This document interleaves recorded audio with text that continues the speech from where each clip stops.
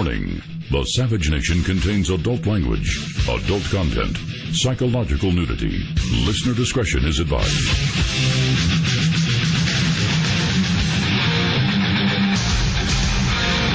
And now, America's most exciting radio talk show, The Savage Nation. Talk radio for the thinking person, home of borders, language, culture. And here he is, Michael Savage.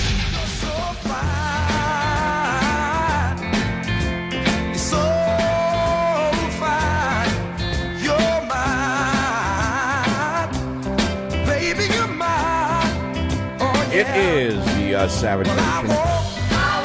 Thank you very much. You can turn the music off now. I just wanted to get your attention. Those of you who are surfing the channels, try some old rock and roll to get you to pay attention to your dying nation. With the master matador in the White House getting ready to thrust the sword into the heart of the nation. We have an election. Everyone knows what's at stake in this election. Either it's a continuation of stabbing America in the heart and killing it once and for all. And by that I mean not a nation that will no longer be here, but a nation will no longer be here as you know it. Obama has set out to transform America, and transform it he has. And unless the madman is stopped, it will be impossible to turn back the tide of insanity. He will commit a suicide for this nation along the lines of what is being done to Germany. And that brings us to Blood in the Water by Michael Savage. That's the theme of today's show, Blood in the Water, purists versus pragmatists. You see, there seems to be a frenzy going on in the media. People are becoming hysterical. They're breaking down. You have the schism created by the very wise Hillary Clinton machine, turning the Cruz people against Trump and the Trump people against Cruz. This is a great job and a great victory for Hillary. They have broken the conservative bloc in half, pitting Trump against Cruz and Cruz against Trump. Some are foolishly calling for a head-on-head debate between Cruz and Trump, which, by the way, violates RNC rules for debates in the primaries. But that doesn't seem to stop self-aggrandizing individuals from demanding that we have a gladiator fest where Trump and Cruz fight each other to the death, and the injured party goes on to fight Hillary in the final matchup with half a body. That makes great sense if you're actually working for Hillary Clinton. But the bigger issue is the blood in the water and the frenzy that's going on. The frenzy is based upon the fact that Donald Trump is the new gladiator. Actually, he's the knight in shining armor that America has been waiting for forever. He's the man on the white horse. What the media senses right now is that by Fox turning on Trump, they have put a chink in his armor, so to speak, and that's caused a little bit of blood to come out of Trump. And the sharks are going crazy. They smell blood in the water, and they want that wound opened up. They want to see that knight in shining armor on the ground, bleeding to death, vanquished at last by the Democrat, socialist, Islamist media complex. Blood in the water, purists versus pragmatists. The Democrats are laughing because they see the entire Republican Party split in two, with the purists attacking the pragmatists, and the pragmatists mocking the purists. Both sides happen to be right. Of course, we would all like a purist candidate to win. However, most every election in the past has been lost on the Republican side by purist candidates who did not appeal to the masses. Or people just sit out the election if the candidates are not pure enough for them. This is understandable, given what Boehner and McConnell and now Ryan have done to the very voters who put them in power to advance the conservative agenda against the extremist President Obama as he advances toward pure government control over our lives. And then you have the pragmatists on the other side, and I consider myself a pragmatist after seeing what purists have gotten politically, which is near zero. You see, purists have rarely elected anyone, ever, and they will not in 2016. The schism between purists versus pragmatists is equal to the schism even within religions. Whether it's in the Jewish religion, where you have the ultra-Orthodox purists versus the Reform movement and the conservative Jewish movement, which are the pragmatists. They're the pragmatists who have modified the religion to appeal to a larger mass of people. There's an adage in biology that I learned in high school which goes like this: adapt or die. Either you want to wind up stuck in amber with your purist philosophy, or you want to go on and adapt and evolve. Does this mean that you have to compromise all of your beliefs? No, but it means you have to compromise some of your beliefs. That is true politically, as well as it is with a mate or with a career. Adapt or die. Listen to what I just said to you. Adapt or die. That is as true politically as well as it is with a mate or with a career. Adapt or die. There's no room for purists in any sphere of life today. That's a textbook concept. There is a place for purist philosophy, so we know where we come from. But you cannot win a general election in the new America based on a purist philosophy. The reason I back Donald Trump personally, as a pragmatist, even though he may be seen as a social liberal to so many purists, is that on so many issues that are fundamentally important to the survival of America, I trust, and I repeat trust, that he will most likely be able to follow through on providing us with the greatest national security. Issues such as defense, border security, immigration, there's no other candidate that can get the job done. Donald's a deal maker. Even if the purist candidate should win, it would not be gridlock in Congress. It would be the end of Congress. There would be no movement whatsoever. There would be a logjam for the next 4 years. There would be constant partisan warfare. And during this time of the logjam, should the purist candidate win, ISIS would continue to metastasize into a greater cancer. And tens of millions more immigrants would continue to pour in over the border. We cannot afford this logjam. We cannot afford this gridlock. That is why I, Michael Savage, am a pragmatist.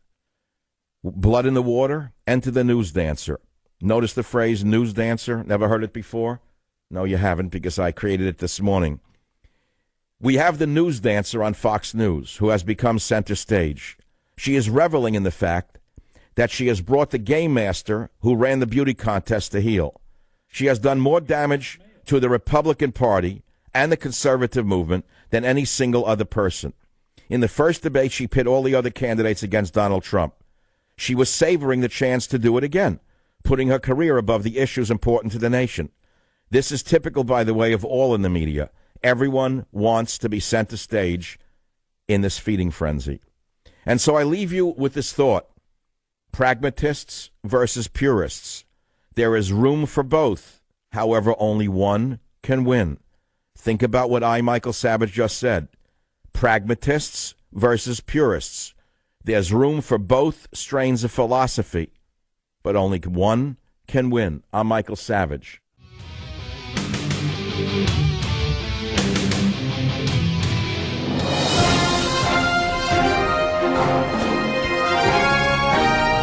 Well, we have a prediction.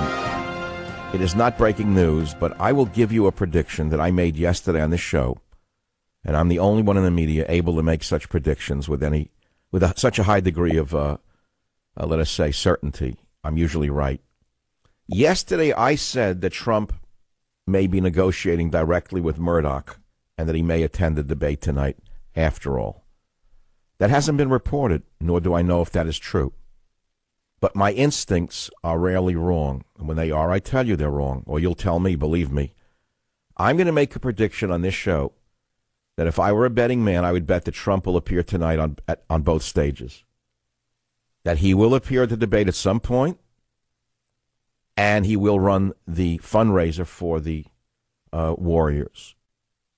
Now, yesterday on this show, I more or less said the same thing. Now, what I should do is repeat what I said on January 27th, which was yesterday, of course, where I told you that Trump was probably negotiating directly with Rupert Murdoch. And what that means is he was saying, you know, you want me for the ratings, you want me for the money. Well, let's listen to clip one from yesterday so you know who you're listening to. Go ahead. Before he boarded a plane for Iowa yesterday, 126, GOP presidential hopeful Donald Trump spoke to Westwood One syndicated talker Michael Savage, who told the Republican frontrunner that he hoped Trump wouldn't show up at tomorrow night's Fox News Channel GOP candidates debate. And shortly thereafter, he said he wouldn't. Clip. It's that simple. Now, what will happen? He could change his mind. He's a free agent. He's negotiating his appearance, perhaps. Maybe he's negotiating his appearance with Rupert Murdoch. And he's telling Murdoch, I want to see the questions this time. And if she asks me another one to set me up like I'm the fool, I'm walking off. Or you're going to put in writing that she won't ask me this question. How's that? And if she does, you lose $40 million per question. Right? I mean, he's negotiating. He's a businessman. He has every right to go there and not be set up. So that was what I said yesterday. I said that the news dancer is going to be told to curtsy and control herself and not go for the throat. And Trump probably got it in writing that if the news dancer goes for his jugular, a certain dollar amount will be paid to Trump, which is the only way to control the news dancer, because it'll come out of her kitty. And that's it. Is that simple? What else can I say to you? I'm an outsider looking in. I don't know anyone. I have no sources. I've survived all these years in radio and as a writer simply by analyzing things as best I can using deductive logic. Actually, it's Aristotelian logic, to be specific. I was trained in it. I know I sound like a truck driver, which I'm proud of, or an old longshoreman from the 1950s, which I'm proud of. But the fact is I have a mind that functions very much like an ancient Greek who studied under Aristotle. If you actually analyze what I say, you'll find out that it's quite precise. There's an elegance to it. I realize that it doesn't meet the protocols of the elders of the media, but there's a certain precision to what I say to you. And so I open the show today giving you blood in the water, purists versus pragmatists. And it's probably the most important analysis of what's going on right now on the Republican side. It'll be up on michaelsavage.com, and WorldNet Daily might link it. That's about it. It should be read around the world. It's the shot that was fired, that was heard around the world, what I just read to you on this show in the opener. I'm telling you how good it is. I know from my own past history as a writer when something's really good, very good, and so good that it's off the charts. Purist versus pragmatist defines exactly the situation we find ourselves in. And it was all set up by the Democrat media machine. They pitted them against each other, and you fell for it. So that's what I'm saying, and then I'm saying that tonight we're probably going to have a shock where he'll be at both places, sort of like the Zelig of politics. Let's give it to him. Let's have a round of applause for a man who knows how to manipulate the public and the media, because that's just what we need in order to win. Moreover, that's what we're going to need in order to win when he's president. How do you think you're going to win over masses of immigrants in this country who will never be deported no matter what you think?